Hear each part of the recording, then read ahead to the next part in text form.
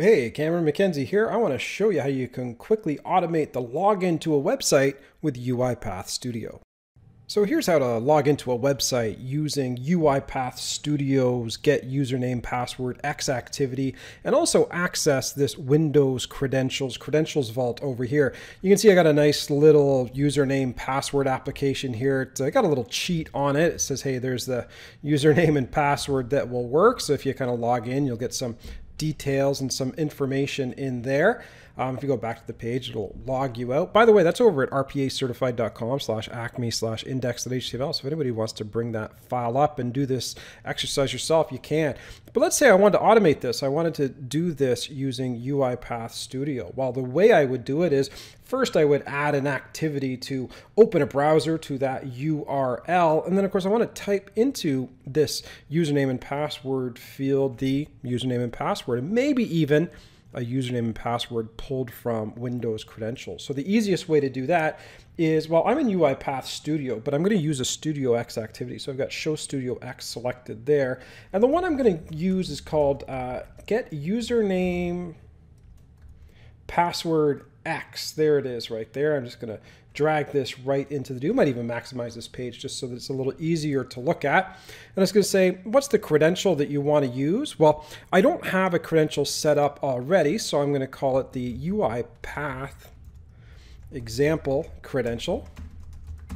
And then I'll throw a username and password in here. And what did we say? We said, hey, mail@uipath.com is valid. And we also said, hey, password will work as well. So I'm going to throw those in there as well. You can show the password if you want. But now I've got this associated with this UiPath activity. When this runs, it's actually going to take that username and password and store it in the credentials manager, and in the future, if it runs again, it'll pull it out of that credentials manager. Okay, so now of course we've got the save for later variable. I'm going to name that, press what, Control K right there, and give that the name credentials. That seems like a sensible name. And then of course I've got this web page open, and let's see if I've opened it up in Firefox. I just tend to like to use Firefox for development, while from day-to-day stuff I use Chrome. And here we go. We can actually see this now. That's the whole thing loaded up over there in Firefox. I'm actually going to just do a little razzle dazzle here so I can share the screen a little bit. In order to get the next step going here, what I need to do is I need to say I want to take that credential and I want to type the username in here and the password in there. And so that's just a matter of using the type into activity. The UI automation, type into, click over here. What do we want to type in there? Well, I'm going to select it into that field right there. I want to type in credentials dot username. So then that's going to throw the username in. And of course the password, it's going to be exactly the same thing, except it's going to be different. And so I'll indicate in screen the password there. And of course it's not credentials dot username, but it's credentials dot password. There it is right there. And of course to log in we want to click, so we're going to have to add the click activity. Click, click, click, and that's going to be a mouse click on UI automation.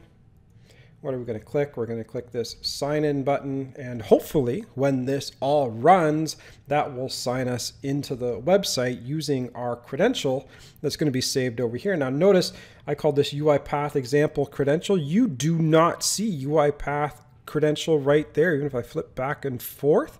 And actually, look at that. It's just been added in. I thought it wouldn't add in till runtime, but I just learned something myself. And there you go. Just as soon as I added in there, that credential is now stored permanently in Windows credentials. Boy, UiPath Studio surprises me how awesome it is. Okay, well, let's see this thing in action. I'm going to close this browser window and let it start fresh. So I'm going to say, let's debug this application. Boom, here it goes. Firefox, of course, wastes my time by installing some updates. I'm sorry about that. But now it's going to open up Firefox in this Firefox browser window. I get this window that comes up that says, hey, enter your credentials or accept the credentials that have already been stored. If I update this, it will save it in the Windows Credentials Manager.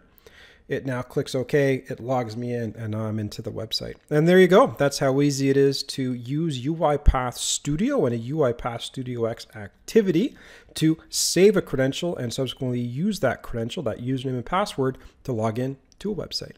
And again, if you want to use that website yourself, you can grab that form. It's over on rpacertified.com. And there you go. That's how easy it is to automate the login to a website with UiPath Studio and even take advantage of the credential manager. Now, if you enjoyed the tutorial, head over to theserverside.com. I'm the editor-in-chief over there. We've got lots of great tutorials on UiPath, Orchestrator, DevOps, enterprise development, you name it. If you're interested in my personal antics, you can always follow me on Twitter at CameronMCNZ and subscribe on the YouTube.